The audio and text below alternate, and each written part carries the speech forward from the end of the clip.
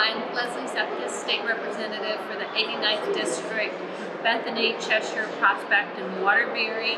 I'm here at the Capitol tonight.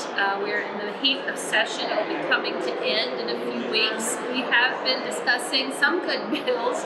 Worked on mental health, maternal health, and some other things. There's also been some bills that, exonerating witches, magical mushrooms, so criminalizing that.